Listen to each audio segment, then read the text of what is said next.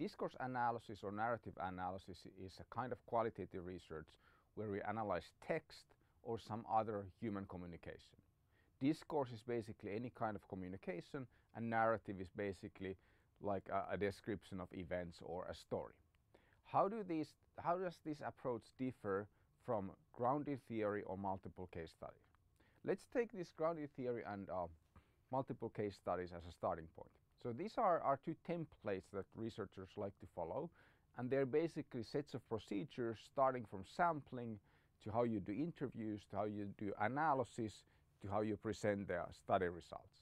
So these are kind of like recipes that you can follow to do your research. But these are not the only kinds of qualitative research or ways of doing qualitative research that we apply in management research. There are also other ways. And this book chapter by Langley and Abdallah explain that there are two other approaches, strategy as practice and strategy as discourse.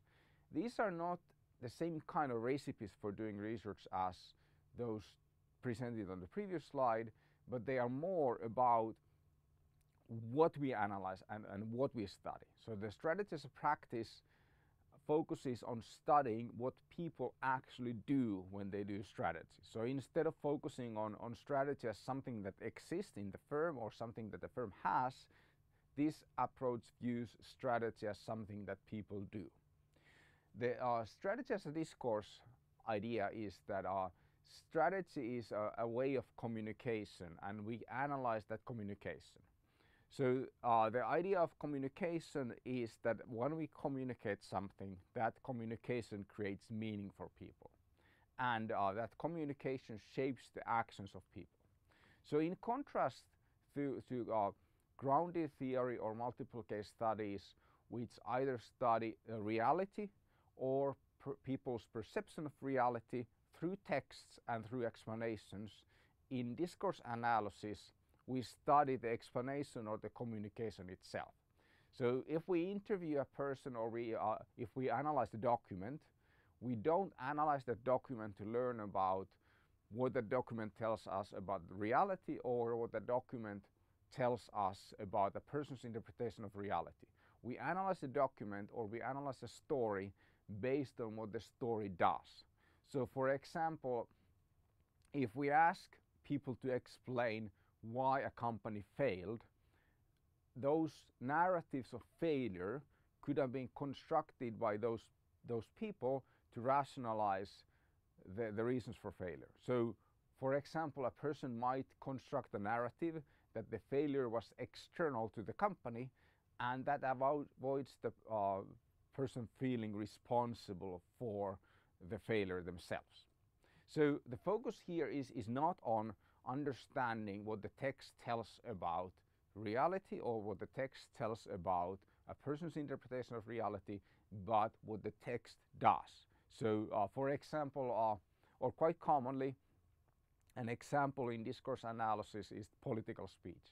So the political speech, the purpose of political speech is not to tell about reality in as much it's about shaping public opinion. And we can only understand the text within the context in which it is spoken.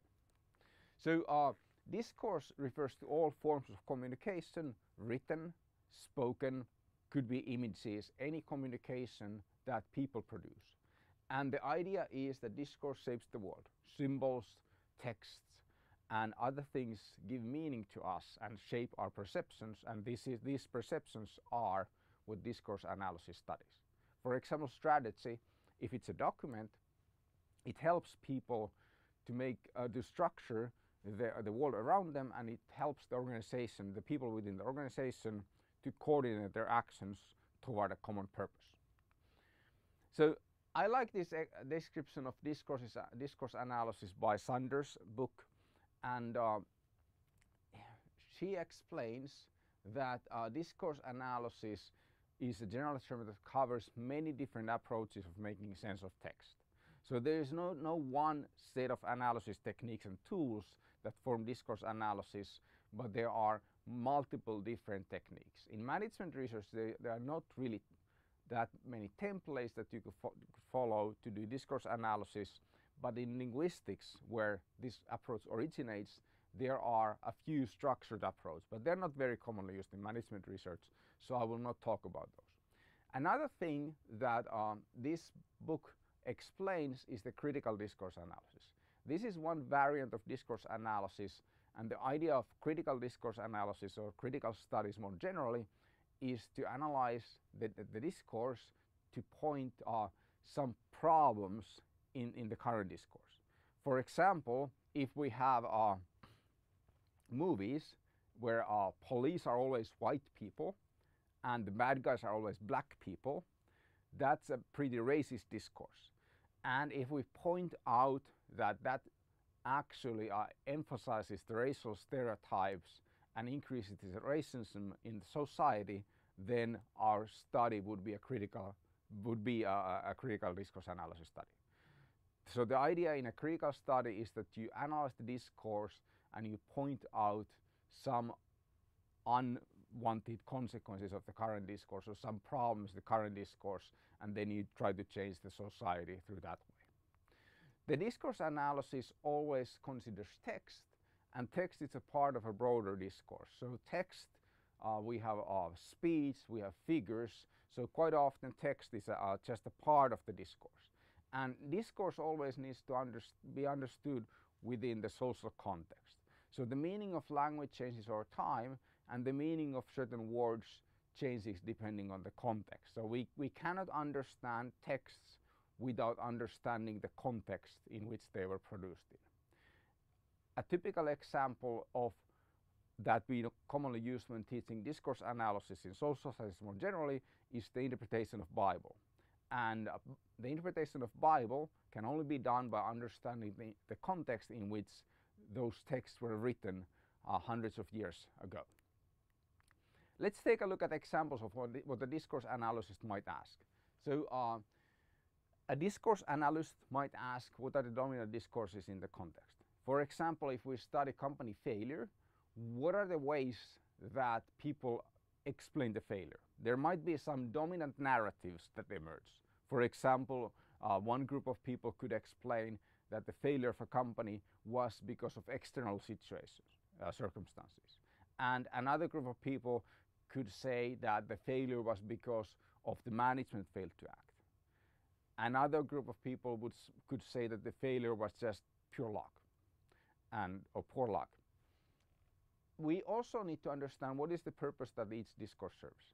If you are a line worker and you attribute the failure to the management of the company, then the purpose of that discourse is to shift the blame away from you. So it's not you who are to blame, it is the top management. The top management could also have the narrative that the failure was due to external causes, and that shifts the blame away from them. We also need to understand for each text fragment who is saying, what are they saying, when are they saying, where are they saying, why are they saying something, and how. To understand these questions, consider this text fragment. What's up? What's the meaning of what's up? It depends on the context.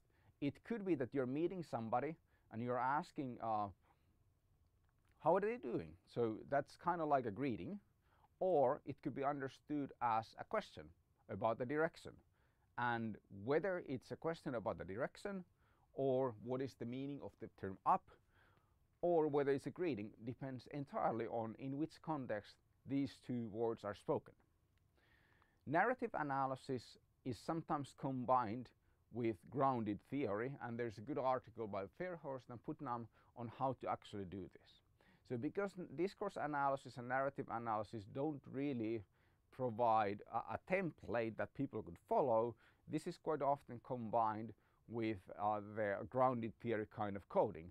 And there are actually similarities, but there are also some differences between these two approaches. The most important difference is that whereas in grounded theory, the language or text or interview that we are analyzing is used to make sense of a person's interpretations of reality, or if we have the realist approach, we use those texts and interviews to make sense of the reality itself. Here in discourse analysis, We are more focused on why are people communicating the way they are, and what is the communication doing.